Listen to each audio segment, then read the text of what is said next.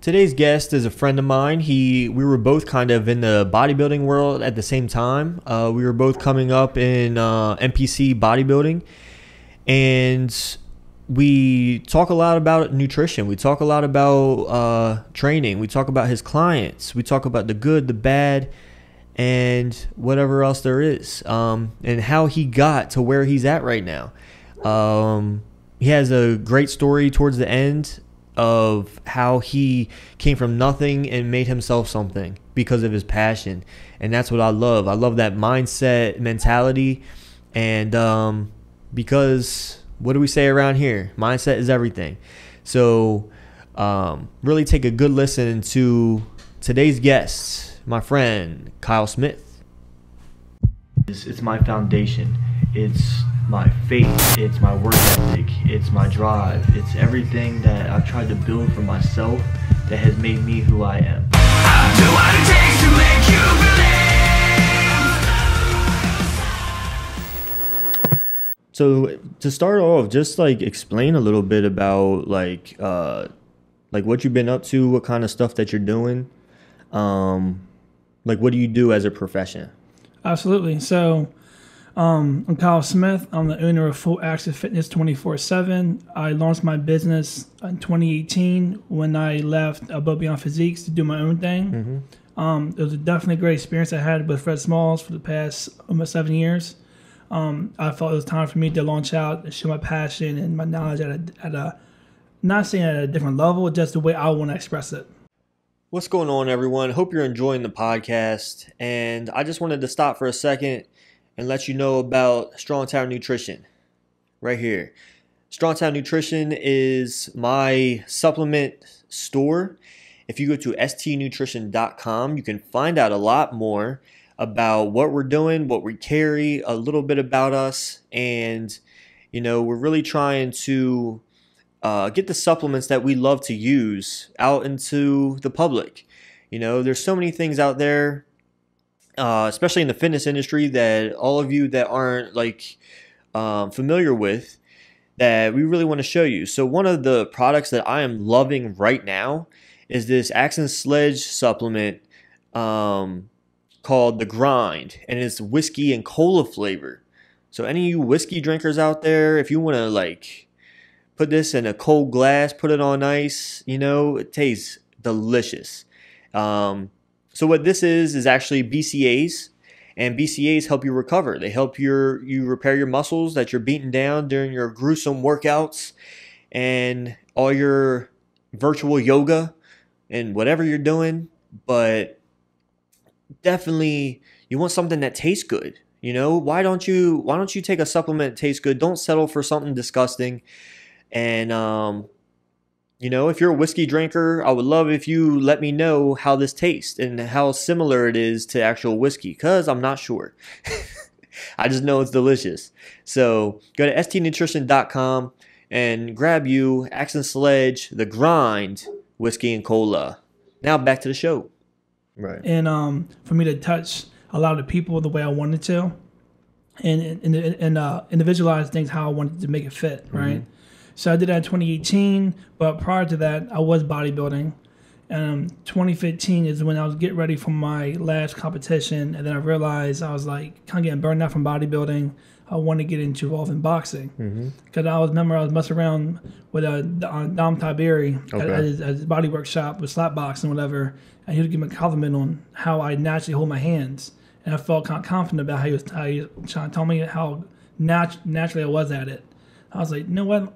I might try it out. It's something different. Right. Then whatever I do, I give it 100%, right? So I instantly told Fred, I said, I know I'm like 9 weeks out, but I don't want to do this shit no more. Right. I don't want you to do the protocols you got to use and all that stuff. I just want to do something totally different. Right. And he was like kind of shocked by it, but he was supportive. At the time, I was eating like 4,000 calories, but I was around 220 something at the time. And now in boxing, muscle slows you down and cardiovascular and all that good stuff. So I had to lose muscle and fat. So I went from eating around 4,000 calories down to like 1,850. And that was too big of a drop, I thought, on my part, because it kind of threw off my digestive system. And I was doing a lot of shakes and stuff and changed my whole training regimen. And I was new to experiencing boxing conditioning. So I was trying to Another thing I saw people do, I try to double it so I can catch up. Right. So I was doing a lot of running, a lot of road work, sparring, going to different gyms, trying different styles, what would fit me better as far as like the atmosphere. And definitely fell into some gyms that would kind of use me as a punching bag. And then I heard about MVJ, which is Professor Greg owns, which is an amazing mentor in combat training, by the way. And he put under his wing in his training camp. And you had to make the team, you had to make a fight team. So you got to go spar and train, consistently day in, day out. And then you got to go ahead and go through the whole, pretty much like it's like a match, but it's not. You don't count your record, but you have to make the team based on how adherent you were. Did you listen? Did you follow instructions? Were you under pressure? Stuff like that. Make the team, all that type of stuff. So I was going through that type of route, but noticing I was getting dizzy a lot. Yeah. Every day I was getting dizzy, and TMI, about was bleeding a lot when I go to the bathroom. I thought it was hemorrhoids from all the straining from lifting I did in the past. Right. But that was never the case. I remember I got my blood work done, and they rushed me to the ER. I had my hemoglobin levels was too low. Jeez. So they want to rush to get blood transfusions done. They put me on this depository. They're trying to explain that my intestinal tract was so inflamed, my body couldn't hold nutrients. I was deficient. Iron, B12. Also, wasn't able to handle fiber at all. So I had to literally cut back on training. I had to stop the whole boxing journey I wanted to do. Because I kind of wanted to go back to bodybuilding. I was like, damn, well, you know what? This is a little easier for me. As in, I already knew the swing of things, the training and how to lift. Yeah. But my gut health was so far off that I took almost about 6 months off from training completely and just focused on growing my business. And then the problem with that was I was so involved in growing my business that I was very grateful. People already knew how I was as a trainer. And once people heard about me having my business, they want to try me out and experience it. So I grew my business rapidly, too quickly, to the point where I had time to work out. So now people who don't know who I am were like, is this a trainer? 'Cause I didn't fit the part because I went from battling gut issues where I couldn't train like that. I was on medication. I lost a lot of my size from boxing. And then I'm already 168 pounds. And now I'm looking shape on top of it. So it's very depressing. But then I managed to slowly get back to training again, take my basic supplements, my creatine, my protein shakes, and stuff like that. Get my eating better, understand that I have to focus on controlling the carbs I eat. Also, make sure that my fiber intake is under 20 grams a day, that I can sustain. Make sure my protein was adequate to the goal that I was trying to achieve at the time. And I try to get back on track. But so speed things up now. Solo doing my business, doing nutrition, training, specialized in physique composition, biomechanics, functional anatomy. So a lot of people hired me just to build up the lacking body parts. That's kind of where me and Carlos fell involved with, because I was helping Fred train him back in 2014, and Carlos went to Dave Palumbo, had him for a while, and Dave was already a mentor of mine. And then Carlos went with Dorian Hamilton, who's out of Canada, which is a great coach. Me and him see eye to eye on everything. What makes it a lot easier on me, because when it comes to training, the nutrition hacks to match your stimulus. So if I don't know how you're eating, it's kind of hard to know how I can push you without you having crazy cortisol spikes and stressing out your hormones and all that crazy shit. So kind of make sure I knew what he was eating to know how I could train him so he can recover. And Dorian was okay with me seeing what he was eating and stuff like that, his protocols and everything, so I knew how to go about his regimen. So, but yeah, so me and Carlos linked up 2018. Towards the end of 2018, 19, and then we've been together ever since, and we've been making crazy progress. Now we get ready for nationals.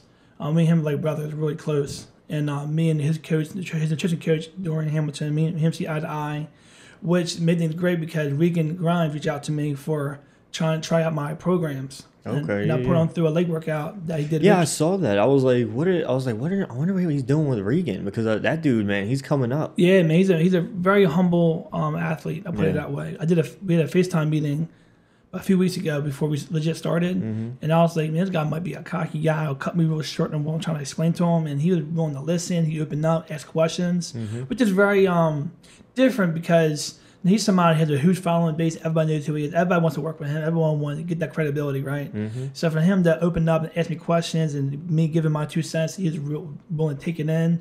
And I give him a chest and a leg workout to try it and to see if he liked it. Hit me back, says probably the best work I ever had in my life. I never trained that way. I just go heavy and go to failure. Yeah. I never worry about metabolic stress, mechanical tension, all that. They focused on structuring his program to fit his goal and needs, because he wanted to bring up his quads and hamstrings, upper chest, and thoracic of his back, and we managed to do that.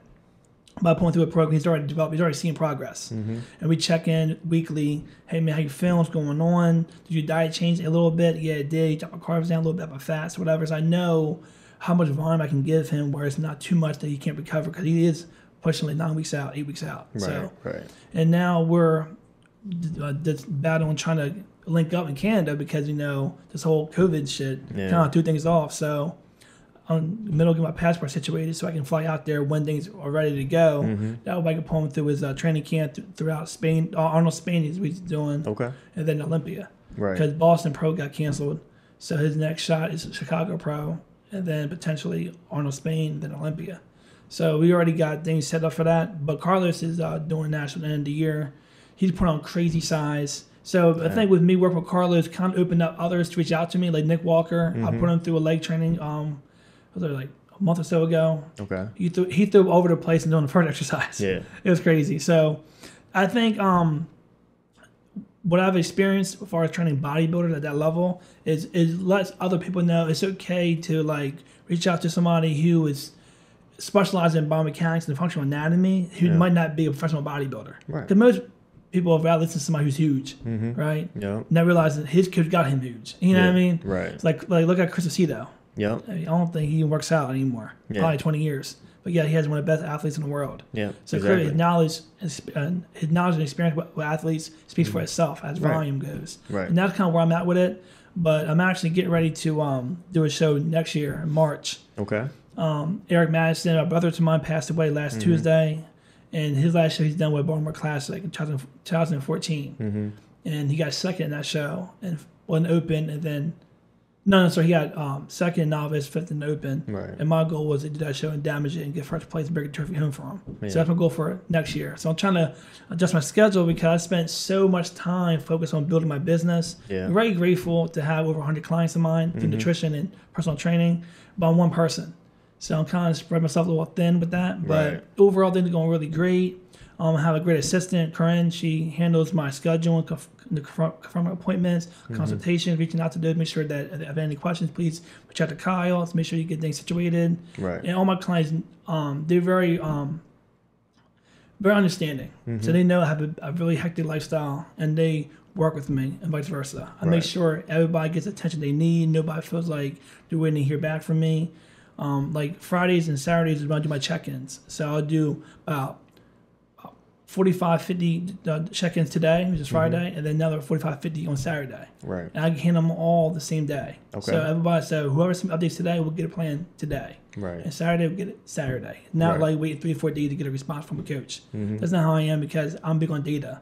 I track progress. I ask questions. That way you feel comfortable. You understand what's going on. You have any issues, I can address it and fix it then and now. Yeah. So that's my approach when it comes to Full Action Fitness 24/7. Because my business is 24/7. I handle doctors, nurses, bodybuilders, other trainers, other coaches who reach out to me for advice on stuff. I handle it, explain things to them, how to go about things a little differently. Also, I have some prep coaches reach out to me. You might have a client who looking so, it's crazy because like I had some coaches reach out to me, but their client looking so good, they're scared to fuck it up the last 4 weeks. Right. Like, God, this guy looking so good. Don't know much more I can do to him. I'm like, what's he doing? I'm like, oh, add this, take this out, try this. And or like, just keep what you're doing. It's clearly it's working. Don't fix what's not broken, right? So I think that's another issue with a lot of coaches. Is when their client are looking too good, they get nervous. They're scared they don't fuck it up. Right. Clearly it's working. Don't change it unless you know it's time for him to either dry out or maybe he's real flat, not time to fill him out. So you might have to up his carbs a bit or feed him with fat. So whatever the case may be to keep him full and hold it. But I mean, it's really a blessing to have other people reach out to me. Right. Because they feel like, well, Kyle's been doing a lot on the low throughout these past 4 or 5 years by just doing his thing. So that's why now I'm at a point where I do want to open up a YouTube channel and do stuff like that, just explain my knowledge. Because I'm very blessed to have the mentors I have with N1 Education, Alan Kress, Chris Kassim, Paul Carter, James Krieger, they all are my mentors that I spend a lot of money on to just to get the information that I'm receiving to write down for my clients so they get maximum results. Right. All right. So there's a lot of stuff in there. A lot of questions I got for you. No, I got a lot of questions I got for you. So, sure. So the gym itself, do you like pay to work, like train your people there, or is that your gym? All right. So the owner is also a mentor of mine, by the way, Scott McCarthy. Okay. He's the owner of Balance Strength Fitness Center over here in Wilmington on Lancaster Avenue. I lease space to run my business. Okay. So I have my own office. I do come in, get your body fat done, skinfold caliber, do personal training, nutrition check-ins, all that. So I rent space at his gym to run my business. Okay, that's good. Yep. How do your other clients feel when they see you deal with like all these bodybuilders and stuff like that? Because I know when I used to train people, and even when they saw I was a bodybuilder, they were kind of intimidated. You know what I mean? So it kind of made it a little difficult for them. You know what I mean? To even like train with me. Sure. Because so how do your like your clients just trying to lose weight that aren't really comfortable with their body? How do they deal with that? Awesome question. I get this. I'm not gonna lie to you, not exaggerating, probably weekly. That's why if you see my Instagram now, I made a lot of adjustments to it. Know what I post because people thought I only train professional athletes or just bodybuilders. Yeah. Because at the time I had my first Physique pro Malik, and then I was helping Nick Walker with his training, and then Carlos. So it kind of made people feel like, oh, he must just do bodybuilders only, and that's not the case. Because I mean, of course, people want to see impressive stuff, right? So, but I treat all my clients the same.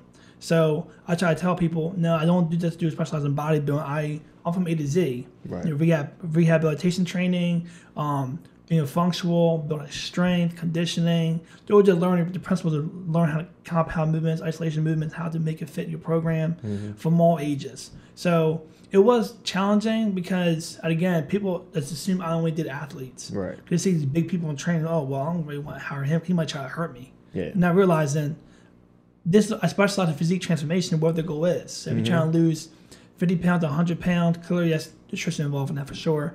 But training as well, weight resistance training, make sure that they're understanding you got to lift weights. So at first it was kind of hard because I kind of only posted my athletes. It wasn't intentional. It isn't how it happened. And so a lot of people would DM me or inbox me, hey, I know you're a trainer, but I kind of know you want to do athletes. I was wondering, do you ever do this? People who just want to lose weight or want to build train and feel good and learn the movements. Absolutely, that's the majority of my people. Was opposite. Right. I only do as far as prep. I only have 5 athletes per prep because I just me personally. It takes a lot of my time to really dig into them to really help them because not saying I babysit them, but I make pretty significant changes throughout the week, depending on what's going on. And it's hard to manage 20, 30, 40 athletes in doing that. Because, as you're 4 weeks out, I'm dealing with 3 to 4 updates a week, carb loading, depletion, stuff like that. So for me to give them my best, I know I can't handle no more than 5 per prep personally. That's because I also handle a whole lot of other clients as well with other goals. Yeah. And I don't want nobody feeling on the back burner waiting on me or feel like their plan never changed, stuff like that. Right. But majority of my people are for weight loss. Yeah. It's the opposite of what people think. But so the way I handle it is I explain to them, no, I specialize in physique transformation. So I'll customize programming. First, I'll put you through a regimen, see where you're at, see if you have any limitations, if you've ever even done training before. If you see where you're at before I design your program. Right. So that's usually how I hit them every time. Like, let's do a consult first. Let me see what your goals are. Let me get some questions out of you, and so I can understand where you're at as far as training. If you have any experience of training. Right. But a lot of them, they do hit me with the first question is, do you only do athletes? And I'm like, no, I actually do more so weight loss. Or like, I don't want to lift weights because I don't want to get big. And there's things. And I deal with a lot of vegetarian clients too, by the way. Oh, wow. Not saying I preach that. I preach flexible nutrition. Right. But I do customized plans that along whatever you're going to be adherent to the most. Right. So I got clients who do amazing on keto, clients who do amazing on just on mid-low carb diets, paleo diets. But it's also something that they want to do too, right? Yeah. I don't pressure anybody to do anything. Right. So if you say, hey, Kyle, listen, I'm a vegetarian, it's part of my culture, this is how I've been eating all my life, I just want to make it more efficient in a better way. Right. So of course I would not going to steer you the wrong way, but most of the vegetarians that I've dealt with, they tend to be deprived in protein. Yeah. They're actually under eating a lot. Oh yeah. Like I have this one client right now. She started at 124 pounds, now she's like 132, and her whole thing was she was scared to gain weight. I said, no, you need to lift weights and eat more protein. Yeah. And then her body composition has changed. She's looking strong. She's strong, looking better. She has an overall balanced physique, and now she wants to do a bikini show. And that was never in her mind. Right. So it's put things in perspective for them. That I think is very important because a lot of them don't have the vision to see where they can get to because they never thought it was possible. So as a coach or a trainer, I always look ahead. I look at your structure. I know where I can get you to as long as you are inherent, listening, paying attention. So what do you do? Because this is something I dealt with. This has actually got me out of training. Is people that, you know, you're giving all this time, all this effort. You're giving over 100%, and they're giving 35. You know what I mean? Or they're not doing what you need them to do, but they still have this goal. Like, oh, I want to lose weight. They talk about it all the time. But then when you're giving stuff to them on a silver platter to do, and they're just not doing it. Like, where's your mindset with that? Okay, so I do. Fortunately, I don't really have too many like that because I specialize in food behavior, food cubes, and stuff like that. Okay. That way, they understand the importance of nutrition. I don't just tell them to eat chicken and rice. Right. Yeah. But those who are not really doing what I tell them to do, I can almost tell easily, and I'm big on communicating with them. But with those who are like that, I nicely try to explain to them, listen. This is an investment in your health and your goal. And this is what I do as my passion. So if I'm giving you my 110%, I'm truly caring for your needs. You're not giving me the expectations that I'm looking for. You might need to seek for another coach or maybe try another route. Yeah. Because, again, I never push clients away. But if I'm giving you my all, I'm truly caring about your goal and I'm getting the opposite back from you, I have to address that like that because otherwise – it could be a wake-up call. Oh, shit, you know what? Let me get my shit together. Let me just do it. Sometimes I get a little pep talk, but those who just truly just fall off and don't communicate and they complain, hey, I'm not seeing results. I'm not really losing the weight. I'm paying monthly for this. I'm not really seeing a difference. They're the ones that I tell them, listen, you know what? The fact that you've done pretty much zero of what I'm telling you to do, you're better off probably tracking like a FitnessPal app or something. Yeah. Because my service is clearly not fitting what you're able to communicate with. Right. I'm big on specializing in the individual. So if I'm giving you weekly checking on you every week, and I don't hear back from you until it's time for you to pay, or when you come in for your training, you're like, yeah, I missed last week, or yeah, I only ate 2 meals on my meal plan, and I went out, I did this and that, whatever the case may be. Yeah. That's disturbing to my ears. So yeah, same with me. So I just tell them, listen, you better all probably take another route because unfortunately this isn't for you. Right. Me anyway. Right. Because I never hit them just like that. I always give them a pep talk beforehand. Oh, yeah. But if this is a constant pattern, then I have to hit them a little not bold, but because I care. So I get to the point with it. Listen. Yeah. This is a service. And I'm trying to make sure you hit your goal, and you're giving me literally the opposite of what I'm giving you, and that's not fair to me and others who can use this time to have me. So either we're gonna pick it up, or we might have to find another option. So did your health and fitness kind of journey start with bodybuilding, or did it start with something else? Did you play sports or something? No. Okay. So I started working out at an early age. I was like 7. My dad worked out. Rest in peace. He worked out. He was doing his thing, and my older brother. He started doing what my dad was doing, just grabbing weights. And my older brother, RJ, he was very controlling. So whatever he did, I had to do it too. He'd make me do it, right? So he started working out in the basement, doing some bench pressing, push-ups. He made me do it. But when I was doing it, I just loved it instantly. Like the moment I started lifting weights, that was a turn on for me. It was weird. Right. I instantly loved it. Yeah. Then I begged my mom and dad to get the muscle mags for me to read. And that's the only time I like reading. Because in school, I wasn't a good reader. But when I came up reading anything to do with fitness, I read the whole magazine one day. Yeah. I still got all the magazines that I was currently reading when I was a kid. And I used to write these fake addresses because you used to have them. You can mail in a subscription. Yeah. There's to give a fake address. That way I go to the house to pick it up. Yeah. But yeah, so I started around 7. I started taking it serious around 11 years old when I legit started writing out my own regimen. I used to follow Dorian Yates. Man, I'm a kid, right? Yeah. So this is not for a kid, right? And which is why I think over the years I had a lot of joint issues because I did things too early. So 10 years old, 11 years old, I started working out using the weights that my dad had. going to failure and everything. I didn't do anything. It said 3 sets of 10. I'm failing that rep 4 and trying to get to 10. So I was actually doing cluster sets, not even knowing what that was at the time. So I was really using these methods that people use to grow muscle just to get through my set. Right. So I started then, and then about the time I was like 14, 15, I started training my friends and family members because I look big for my age. Yeah. And at the time, your hormones are all over the place. So you buy some growth regards, whatever you do. I was eating a lot of food, eat big, get big, eating dumb shit, getting fat really. But doing that, train my friends, family. And through high school, I played football. I fractured my hip sophomore year playing football. Stopped playing football, got to bodybuilding. That's our weight training with a regiment. I met Fred Smalls at the training center. I said, in high school you met him? Yeah. Oh, okay. I said, I want to be a bodybuilder. So he was like, well, you got to have consent for your parents to sign on. My mom signed the consent that I would do nutrition through him. And he was my coach for, and then senior year came around. I wanted to do my first show.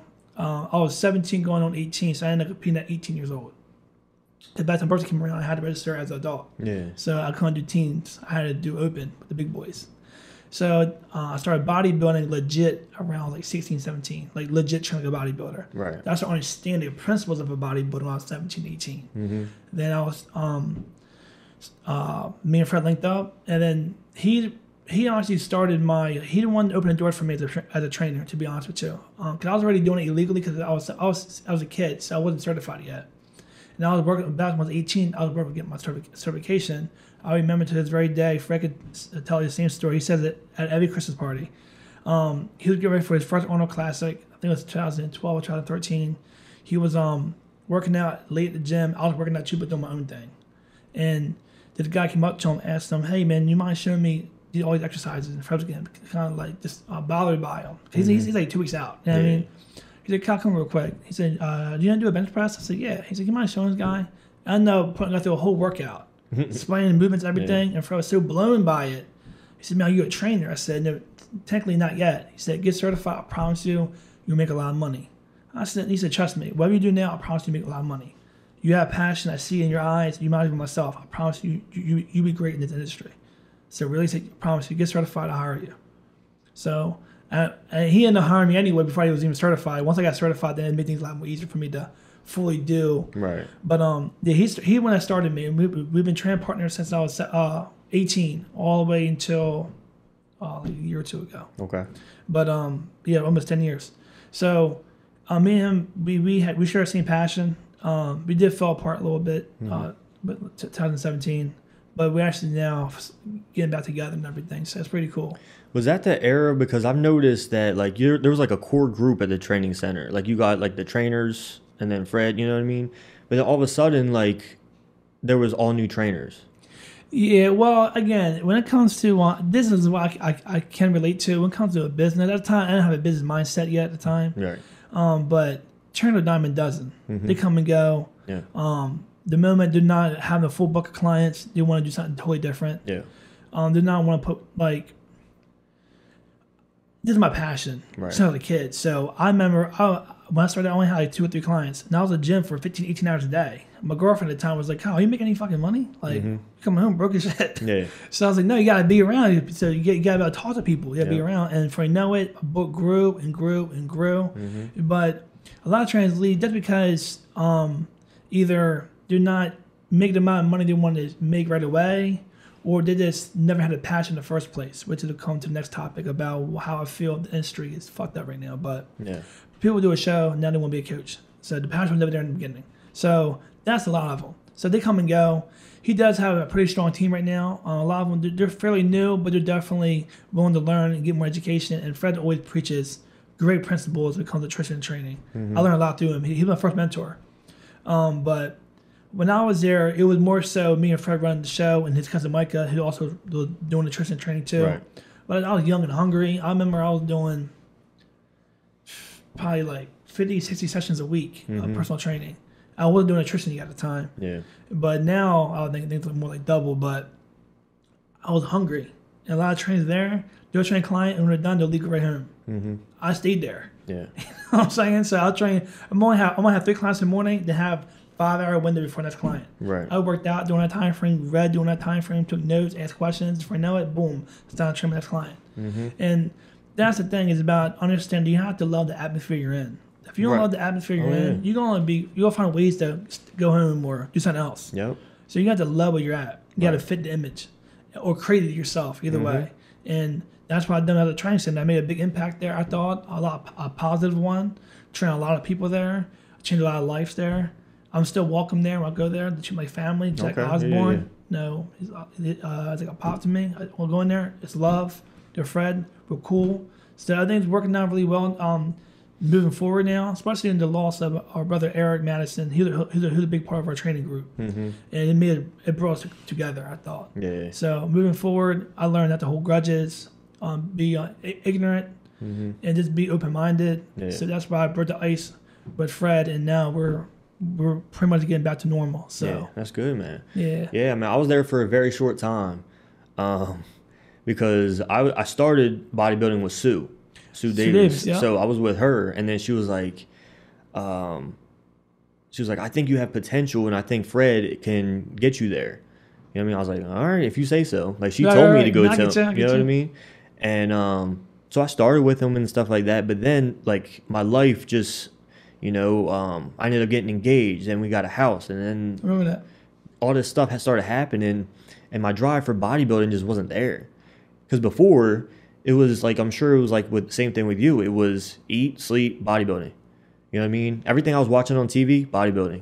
You know what I mean? Video after video, Ronnie Coleman, Jay Cutler, like just getting, I don't know, that's all it was. And I think like years of doing that, I just burnt myself out. Right. You know what I mean? And I love competing. I love the stuff I had to go through. You know what I mean? For sure, I get it. It's a thrill. Yeah. And then, but, I just lost that fire for the actual competing part. Sure. And then for a little while, even the training. I get it. You know what I mean? I get it, bro. It was just like... People don't understand, man. Because when you're all in and you're going hard, you know what I mean? It's just like, do I want to do that anymore? That brings my other point. When it comes to legit training, people work out. You're training hard. When you're training, you're training. It's different than working out. It's different. I don't know if nobody says. People say they're lying. You don't truly enjoy it. Right. I mean, you love it, but you don't enjoy it to the point where you're like, it's like you're fucking sore. You're tired. Next day's a leg day, and you know you gotta do a triple drop set, rest pause, super set, cluster set. Yeah. You know damn well, and you're training to true failure. That shit it'll drain you. Yeah. So doing that day in, day out, week by week, month by month, year by year, you get to a point where, you know what, man, I need a break. Yeah. Many people are like, oh, what are you talking about? You work out. You don't train, you work out. Yeah. You go to the gym, you go to failure a couple things, you do movements that you like. Right. You're not putting a bar on your back, squat 500-600 pounds. You ain't doing none of that. Yeah. You may be doing leg extensions, some leg presses, and call it a day. Text me your phone and say you worked out. Yeah. So people like Carlos. Carlos, we train tomorrow's leg day. He has an off day today. Get his meals in, and then we train stupid on Saturday for legs, and then another rest day, and then back to his training split. He set his days up knowing, okay, today's leg day, I'm not gonna do shit today. Yeah. Or the day before. He needs that constant quality of recovery. Because when you're training at that level, it is so brutal that you don't want to do shit the rest of the day. Oh yeah. Like I remember I was to train leg or back, and my friend would call me trying to go out tonight. I'm like, what? I'm trying to go fucking sleep. Yeah, there's no way. I'm trying to eat and sleep. You're trying to go out. Yeah. You didn't train, bro. Yeah. So, but and also my personal experience when I was bodybuilding, because I was young at the time doing it, it definitely hindered my relationship for sure. Because I was so tunnel vision of eating my meals like a container day in day out. Didn't want to go to eat. Would threw off dating and stuff like they're going on dates. Yeah. Everything I watched had to do with bodybuilding. Reading books on bodybuilding, nutrition, and training, and my girlfriend at the time, she supported it, but wasn't into it. Yeah, and it kind of made things harder on the relationship because I was just taking advice from those who was single. Yeah, who was bodybuilding, telling me, no man, you should rock out or not. Like you got this is your goal, this is your dream, blah blah blah, and it was, but. Now I have friends who are married and still bodybuilders. Some are professional bodybuilders. They say, Kyle, you prioritize everything. You have to set it up where tell your girl, in 2 weeks from now, we'll go out here to eat. Yeah. You can plan your cheat meal or your I call it refeeds, or whatever case may be. Right. I was too young and ignorant Yeah. I didn't listen, care to hear none of that. And that affected my relationships. I would say bodybuilding was good and bad. Yeah. Bad part was I took some negative advice and I used it. The good stuff was I learned how to truly train, how to push myself, how to be disciplined, consistent, how to understand how important sleep was, how important protein was, get your meals in, your deep tissue some massages, and all that stuff to really perform at your best and grow at a maximum level. Definitely learned a lot. When it came to supplementation protocols, food, all that good stuff. I learned a lot that I probably would have never learned if I never tried bodybuilding. Exactly. So when those who try to knock bodybuilding, it's because they couldn't handle it. They couldn't handle it because bodybuilding is 24/7. I don't care what nobody says. It's not like I play other sports, so it's not like football where you have a season. Right. Then after that, you just go ahead and you get a couple months off. You can take vacation. Man, bodybuilding all season just as important as contest season because all season we got to make all your own new growth gains and your developments. Yeah. So you know what I mean. So bodybuilding is a lifestyle, 24/7. There's no breaks involved. I don't care what nobody says. Even your rest day is a part of work. Right. You need a rest so you can basically train hard the next day. That's important. Yeah. So with that being said, I definitely love my experience of bodybuilding and support anybody who's willing to do it. Again, I'm getting back into it for next year. I'm just adjusting my lifestyle a little bit because me being a business owner now, dealing with a lot of clientele, I really have to change my movement. Right. I don't have a whole lot of free time just to work out whenever I want. I really have to schedule it. Yeah. Like I need the 9 minutes to myself. I got to make sure the 9 minutes count. You know what I mean? So, but yeah, man. Are you planning on doing NPC? Yes, or, I plan on doing NPC. Just because that's all I know. Yeah. And I might do classic, might do it. Not saying I'm a big fan of classic. No offense to those who do it. Right. I just I want a bodybuilder course, but I'm battling some limitations, some joint issues from the past that's still lingering to this day that I'm trying to fix. But I believe if I get my size back and now I'm more knowledgeable more than I was then. So I know how to handle myself a little more better when it comes to nutrition, protocols, and training and stuff like that. Yeah. But if classic fits my structure and the weight that I look good at, then I might do it. Right. I'm not knocking classic. I just feel like the industry has opened up more doors for people to get involved in because it makes more money. It makes more sense for the industry. Yeah, and I mean it's also it's weird because now, like especially in the NPC, you probably don't see it too much. You won't see it in the pro ranks, but in the NPC, you can have. I've seen a guy do all three. He would compete in physique, classic, and then bodybuilding. I'm like, how? That's not supposed to happen. I see it. I remember I was at damn, what show was that? I think the Big Cat last year had a client compete. You got second in men's physique, and a guy did men's physique and did classic. Yeah, the guy won both categories. I know. I was like, how's that supposed to happen? How do you like? And one that would say, not knocking no promoters, but they never tell you what they want. Oh yeah. You don't know if they're going for size or conditioning. Right. You never know. You got to go in. Hopefully they like your luck. Yeah. So I never heard a promoter say, we're looking for balance, symmetry, conditioning, and now I'm really concerned about being a monster. Yeah. It's about whoever looks good that day that peels their eyes at that moment. Yeah. So that's why I always tell my clients to prepare to bring the best ever. Size, fullness, conditioning, balance, symmetry, everything to be person. So we prep for that for a whole year for that. And then we do about 18-week prep. Some of my clients are gifted in metabolism. They only do like an 8-week prep. Wow. But majority of my clients, they do about 16, 18-week prep. Okay. And the way I go about my method, a little different than others. I like killing you early so I can bring you in so I know I can feed you into the show so you're receiving some good tissue. Exactly. And you know what's funny is, so the only person I train, she's an MMA fighter. Awesome. She's a close friend of ours. So right now she's 4-0.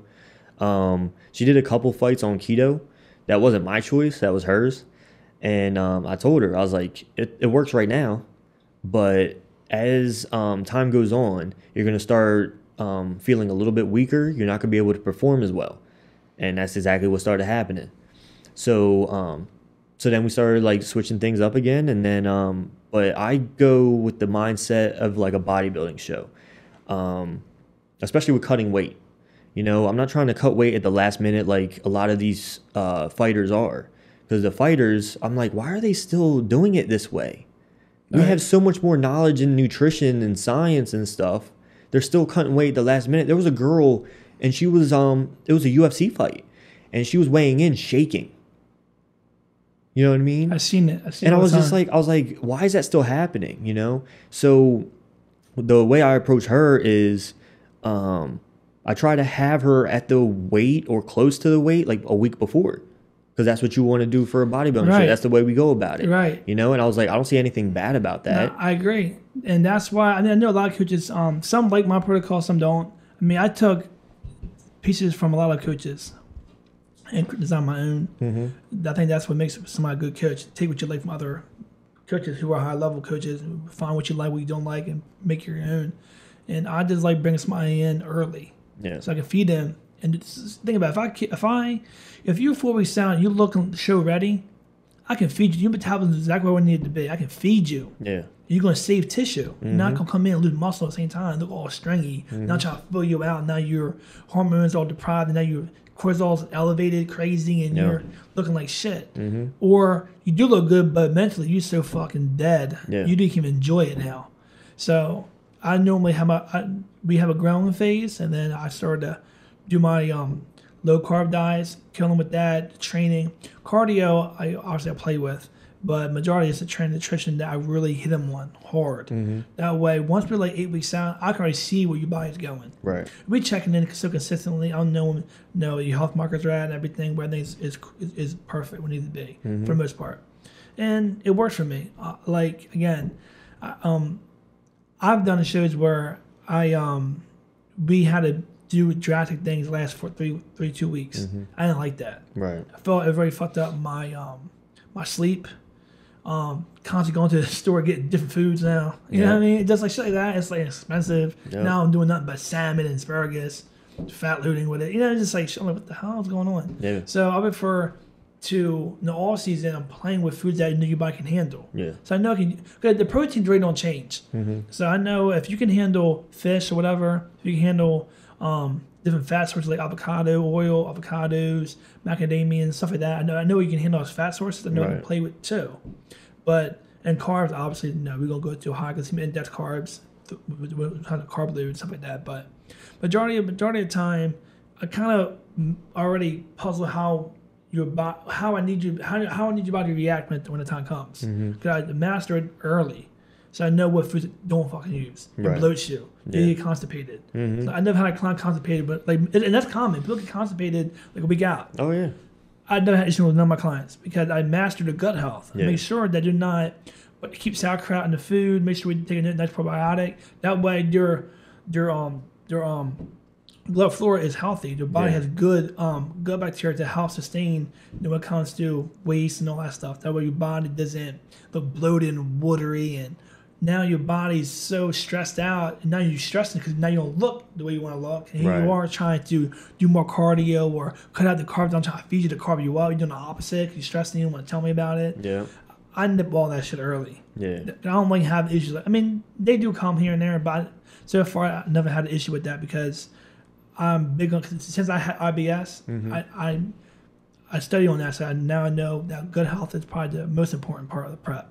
Oh yeah, definitely. Once I get you something where it needs to be, I knew you can handle the food that I'm gonna feed you. Yeah. Like I have people eating 7 to 8 meals a day, and they literally feel good. Like, how you feed somebody that many meals a day? Well, he's not eating 100 grams of protein per meal. Yeah. No, he's at about 35, 40 a meal, but he's doing 7 to 8 meals. Right. And he can handle it. Some people it's 4 to 5 meals, but if I know your stomach can handle it, and you up that long of a day, I need to feed you protein every 3 hours. Right. I need to make sure your body is constantly not in a catabolic state. You're not going to, because I make sure whoever I push, I make sure they're training hard, intense. So you need to make sure your protein level is elevated. That's why clients who do keto, they try to use the medical design keto when it comes to super high fats, like 5-10% protein, whatever it is. You can't use that protocol when you're trying to build muscle. And for one, it's not optimal to build muscle on keto anyway. But that's your type of. That's how you like to eat. Protein has to be high. They say, well, you won't be in ketosis if you have too much protein, because protein breaks down amino acids into glucogenesis, blah, blah, blah. Yes, to a degree. But if you're training intense, you break down all that tissue, your body's going to utilize that amount of protein that you're putting in. Your body's going to use it to repair and build the building blocks, right? So that's my argument. People say, you have people eating too much protein on keto? No, I don't. Because when you train that intense, you need adequate protein. You can't follow the damn 10%. Because there's no way you're going to recover. Yeah, there's no way. Because you're not doing 2 sets per exercise and only going on failure on half of them. Like, no, you're going to fail on every fucking true set. You know what I'm saying? So that's why, again, I'm not big on keto, but I master keto. I know the points of keto. I know how to use keto for clients who enjoy it, who can be adherent to it. I never put a client on keto in the prep. Just because I know how important carbs is for your central nervous system, glycogen storage, and all that good stuff. But low carb days is kind of like a keto approach, but I never had a client under 40 grams a day. I never had to do it. I know coaches who do that, and it works for them. But I don't like. I love my clients to have healthy tissue. The muscle look full, muscle look good and healthy. There's gonna be times you gotta flatten them out, but they look healthy. They don't look like they're fucking like about to die. I know. But, you gotta deplete really hard. You feel like shit. To a certain degree, but a lot of them use the excuse. Well, I have them on low carb for 3-4 weeks, and that's why he lost a lot of muscle. That's why his legs are narrow. That's why his shoulders are shrinking down. His chest is look all flat and strongy. You know what I mean? You want to lose fat, not muscle. So that's my approach. You know what I mean? So what are your thoughts about these like different diets and stuff like that coming out? You know, you got people using vegan as less of a like an animal rights thing, you know what I mean? Less for the animals and more for the weight loss. Or you got keto and you got intermittent fasting and you got all these different things, and you got people and you got carnivore now, like it's getting big. What are your thoughts on those?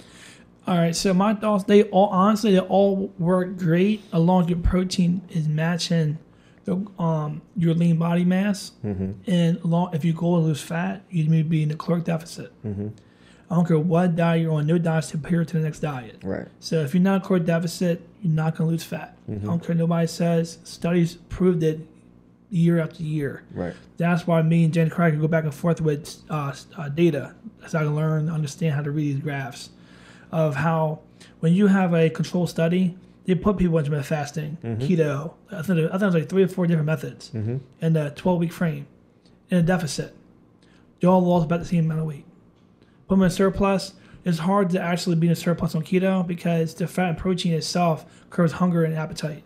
So the satiety is different. But overall, when it comes to maximum fat loss, the overall chart shows about the same. So this study shows that as long as you're adherent to one of those plans and that's something that fits you, awesome. But for somebody to say, you shouldn't have meat, it's not good for you, and blah, blah, blah, stuff like that. No. And their whole argument, too, is the inflammation. I was like, well, they actually did studies where one person ate all vegetables and one person ate all meat, and the amount of inflammation was pretty much the same.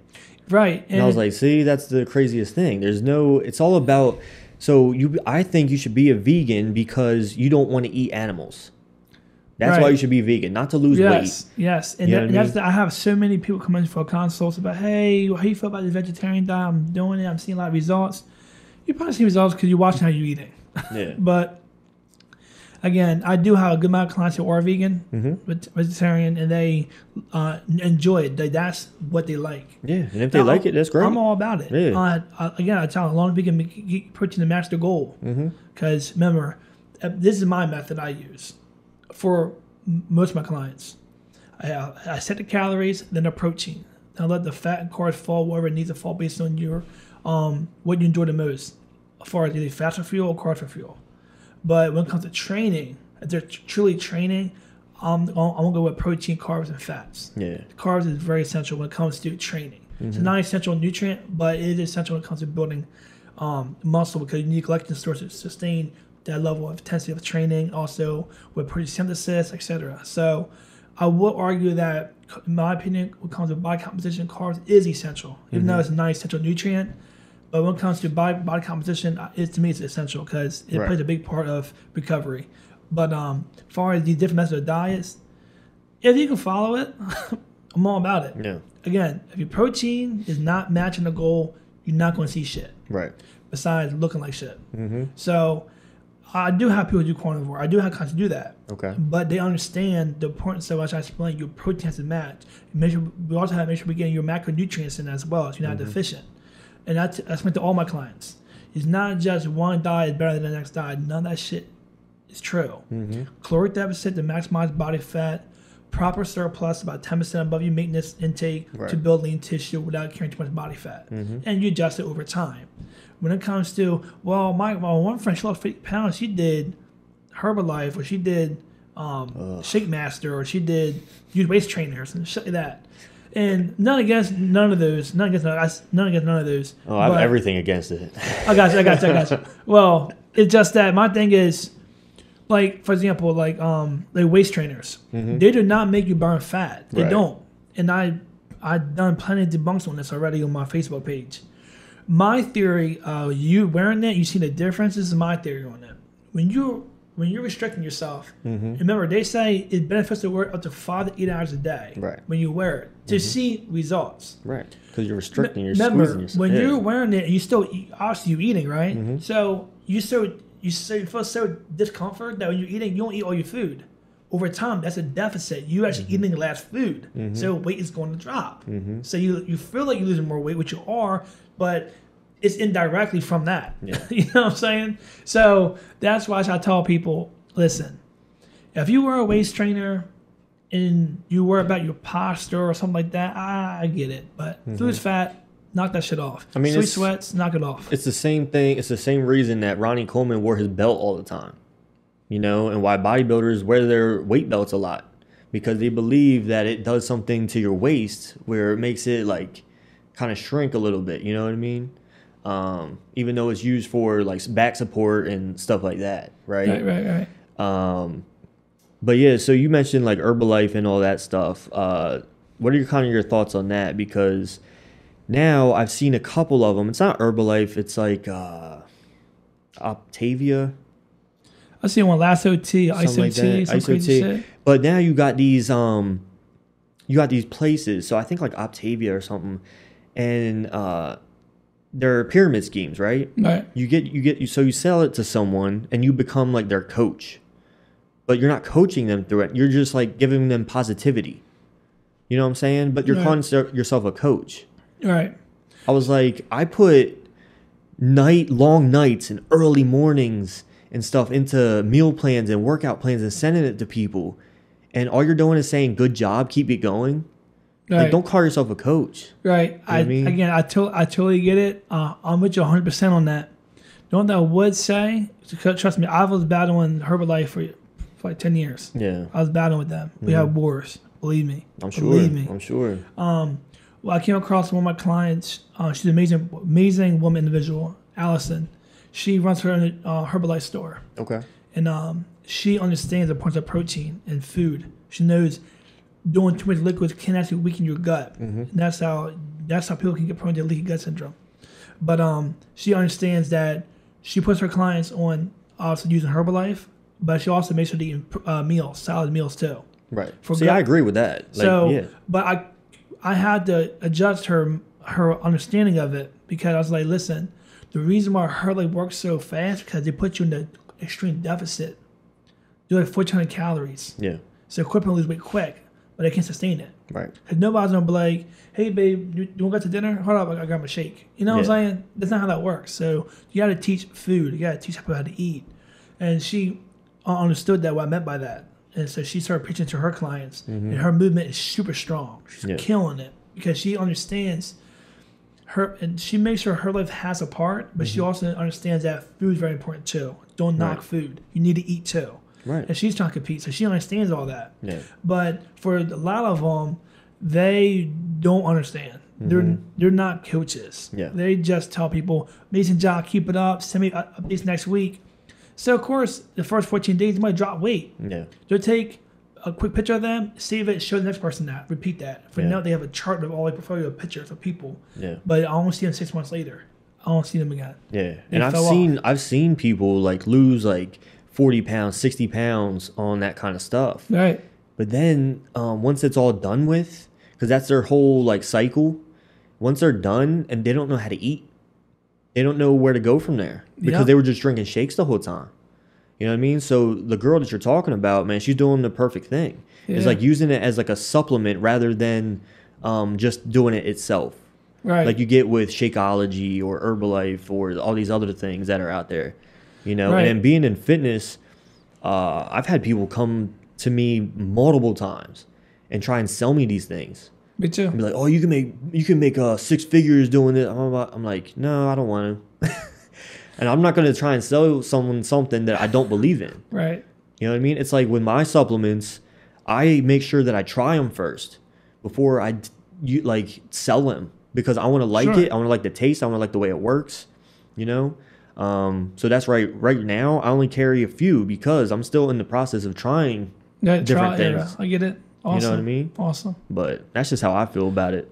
No, I get it, man. And that's the thing is, I try to tell people, I don't care what method you use when it comes to fitness, as long as you're consistent.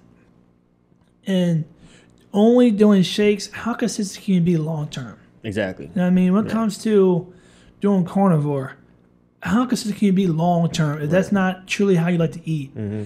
Even with vegetarian diets or carb dominant, Mm-hmm. right? Yep. So I try to tell them, yes, when you're having beans, utensils, and all that, they're also high in carbs. Yeah. So, and for me to get your protein to match the need, your carbs are so elevated. So I have to, supplement here and there. And even with them too, it's easy to eat that processed stuff because there's nothing in it. Right. You can have chips and you know, eat chips on the regular. Right.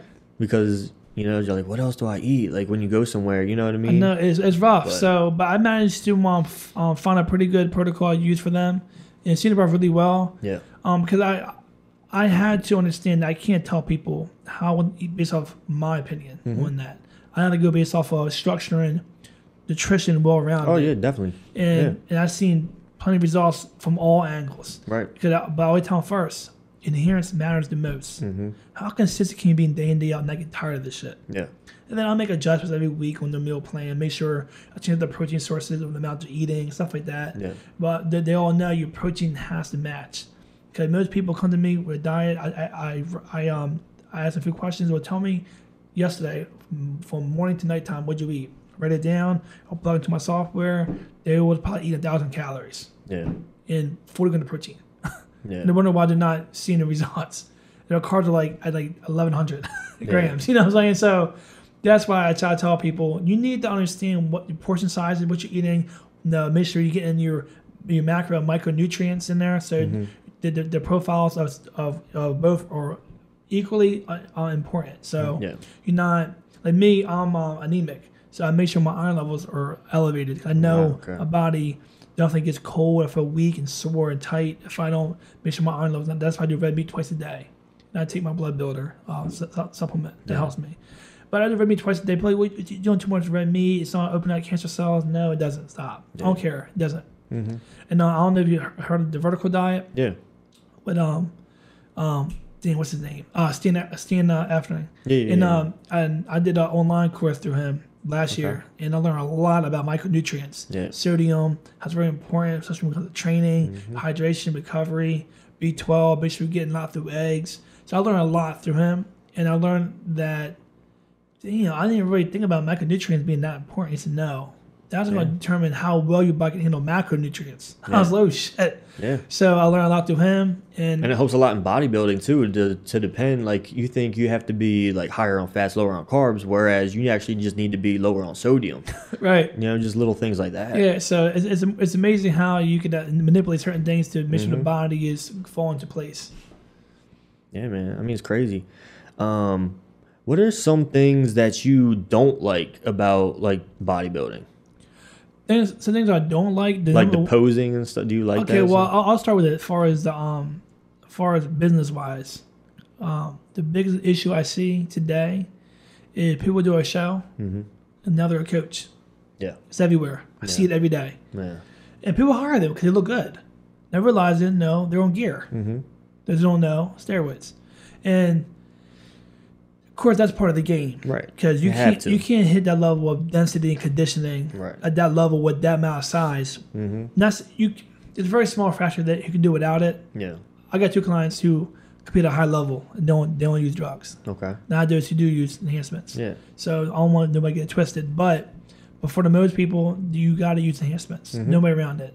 No way you can be that strong of a deficit without losing muscle in the process. Right. So obviously T3 is involved, clenbuterol, trenbolone, all that stuff, right? To hold glycogen fullness and all that stuff. But however, I think business-wise, it fucked a lot of people up because they'll do a show.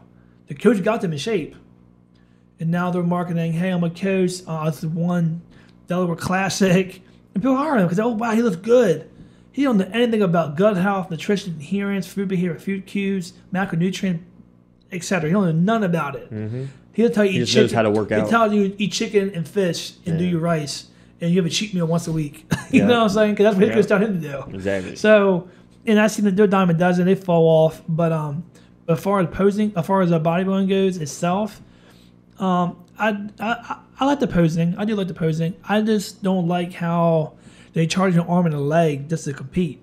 That's NPC cards like $120. You gotta hope you got it. You better hope you got it at the beginning of the year. If you get it end of the year, you gotta renew it again anyway. Renew it again, and then you may compete once a year. Yeah, that's what I did anyway. So that's what I did too. I renew it every fucking year. So the classes are expensive, anywhere between $75 to $100 per class. And you could maybe want you to do open, novice, and then say, for example, say you're like 35. So you're doing open, novice, and then you're doing 35 and over. Looking at $300-$400. That's for the classes. Then the NPC card, the spray tan, and hotel fee, and you might got a trophy. Yeah. If you want, you got a trophy. Does natural cost that much? Does do like a natural show? Not too sure, but I'm pretty sure. They do, but they follow the same format of it costs to do per class. Yeah. So they do that. As far as being more expensive, I'm not too sure about that. It's tough because I actually love those who can do it all naturally. It's also it's impressive. Yeah. Just that OCB doesn't get looked at all. Right. There's no money in that. Right. So I mean, for example, don't want to expose his name. The good guy. He won the natural cup. That's at the Olympia, and he did NPC. He got smoked in the nationals. He got dead last. Yeah. So that shows you the big spectrum of difference. Oh yeah, So it's nice that he can do that. So it's impressive. But if you're trying to do it because you want to be a professional bodybuilder, you want to have endorsements, you want to provide for your family, have a good income off of bodybuilding, and be a good one, you gotta do what it takes. Yeah. Supplementation, the food, the training, reaching out to sponsorships. I have my own opinion when it comes to that. Most people think they can get sponsored just because they look good. Right. That's not idea how it works. You gotta be able to sell. Yeah. You gotta be able to know how to make the money. Right. That's why I thought I was able to do pretty good when I was young coming up, because I knew how to sell. Because I knew how to promote products. I knew what worked. I knew how in and outs on how to use the products that I was using. Right. And now you got the social media and stuff like that. You know what I'm saying? So versus, hey, I take this and I get jacked. You know what I'm saying? Because it's really not even about the products anymore. Because now you see, like, I saw like certain bodybuilders like endorsing one brand one year, and now they're on another team. I'm like, man, you just like everything, don't you? You're just like, you're just like endorsing everything. You know what I mean? And no, and that's the thing is, again, when it comes to sponsorships, I believe you should always start off as an ambassador to show your worth. So, for example, my opinion, if you're good, you go for the team if you can sell $5,000 a month. If you sell $5,000 worth a month, they'll no problem cut you a check with $500 a month. So once you get past the probation phase of, I think it's like 90 days, whatever it is, if you can master hitting a sell consistently like that and progressing, go through the talk meeting, explain what you're trying to do, what you're trying to prove them, what you're trying to help them build, what you will want them to help them do, you do for them, you showing that you constantly involved, it makes them comfortable to put you on contract. Right. That's why when it comes to bodybuilding, they think, oh, look good, so why they can't pay me? What the hell? For example, you're a bodybuilder. I own Towers Nutrition. And you're like, Kyle, I'm going to go to nationals. Okay. Here's 30 products sales today. You can't move it. Why the hell am I pay you? Right. Why would I lose money? Exactly. You can't make me money. And that's what people think is like, okay, what can this company do for me? Whereas you got to think the opposite. Yes. Like, what can I do for this company? Yes. You know what I mean? Because that's when you want to, like, you make them want to pay you. Right. Because you're doing things for them. Right. But, like, kids nowadays, they don't think that way. They don't, and because they're greedy, they're ignorant. Like I remember Carlos. I remember he was getting ready for nationals last year. I think it was last year, and he was about to have a contract at MHP. And a lot of people tell him, "Don't do it, don't do it." I don't fucking should do it. But I kind of told him my opinion kind of too late because that's when he already told me he already made a decision. Yeah. And he did not competing. So you could have had a contract for 2 years and would make some good money when I'm competing. Yeah. You know what I mean? So just from you have to go with your gut. And I try to tell, because he's a good image. Yeah. He has a good skin. He looks good. He's young. I've heard a lot about them though, so it might be a good thing that you didn't. Right. True. So my thing was, when it comes to being sponsored, you gotta be active on social media. You gotta be able to go to these shows with the booth, help promote the products, clothing, whatever it takes. Yeah. And make sure the following is with your movement. Yeah. Versus, hey, well, I'm gonna do national or I'm a pro. I take this and you get results, and you have no following base. You can't make sales. That's what made Fred Small so good as an athlete to be sponsored, because he always made companies a lot of money. Right. And I've seen him with my own eyes. And he was with Premier Sports. He was with I started using his Premier just because he was using it. Right. I was like, oh, Fred uses that. I'm gonna use it too. And he was so good with it because whatever company he was with, he only promoted what he liked in their products. If you notice that, when it comes to certain things, he won't even talk about it. Right. Certain things that he actually liked and he was confident in it, he used it, he would push it hard. Right. So I seen him make companies $20,000, $30,000 a month. I saw my own eyes. So that's why they didn't want to pay him what they was paying him, because he knew how to sell. And I remember he was with Apollon. And he wasn't even doing well in competitions too. So it was like a year, I think 2 years ago. He wasn't even competing because he was battling some health issues. Yeah. And he was one of the top seller as an athlete. And those people who were competing 5 to 8 shows that year. He did one show. He was the top seller. He knew business. Yeah. That's why I try to tell people, you gotta know what you're talking about, how to go about the movement for it to make sense. Right. Not just, look good, so where my money at? Yeah. You know what I mean? Yeah. It's more so, how can I make them a lot of money? So much money, like, holy fuck, what can we do to keep this guy? Right. What can we do to make him happy? Yeah. Maybe we should fly him out of here and have him do some promotions here and pay him here. You know what I mean?